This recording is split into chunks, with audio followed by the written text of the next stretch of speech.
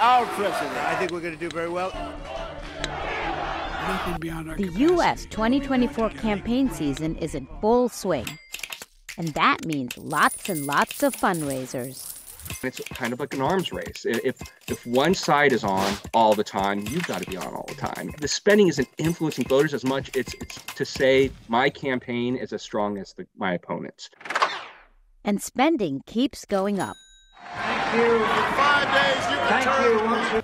The 2008 campaign shattered spending records at $5.3 billion. Be your president. Remember, folks.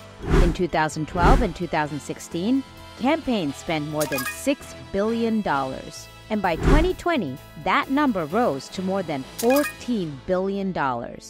Foster says the rise in campaign spending comes down to two important factors.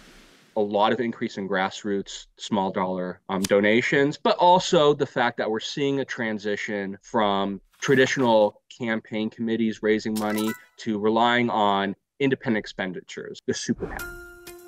Super PACs are groups, including corporations and labor unions, that can raise and spend unlimited amounts of money for a campaign, thanks to a 2010 Supreme Court ruling known as Citizens United.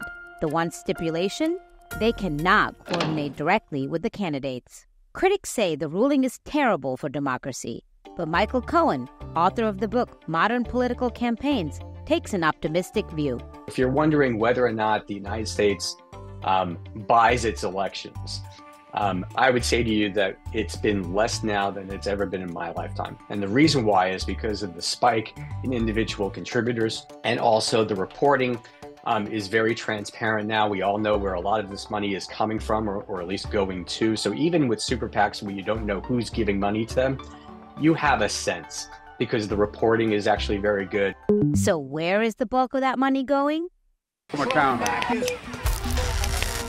These networks, they anticipate this. This is their Super Bowl. This is like it's bigger than Super Bowl for them because they know they can charge so much money.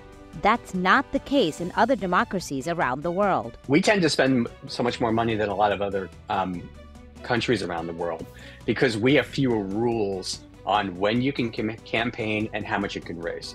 For example, in Canada, federal elections may only last 36 to 50 days, and there's a cap on how much a political party can spend.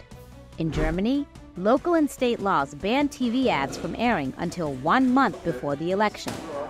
But one country may prove to have an even pricier election than the U.S. this year. India, which voted last May, was projected to spend almost 1.35 trillion rupees, or $16.1 billion, according to the New Delhi Center for Media Studies. It's unclear if U.S. campaign spending will top its 2020 numbers. But the campaigns know any money that they do not manage to spend before November cannot go into a politician's personal bank account. You used to be able to roll that money over or take it with you to go build a house for yourself or go spend money on your own. Post-Watergate rules are that you cannot use it for your own personal interests, but you can keep it for future campaigns. Or, importantly, if you decide that you're not going to run, you can give it to other political action committees, or you can give it to political parties. Or if you wanted to, and some people do this, they even refund some of that money, or they go ahead and they give it to charity. With the election more than a few months away, President Joe Biden and the presumptive Republican presidential candidate Donald Trump have plenty of time to raise and spend a lot of money.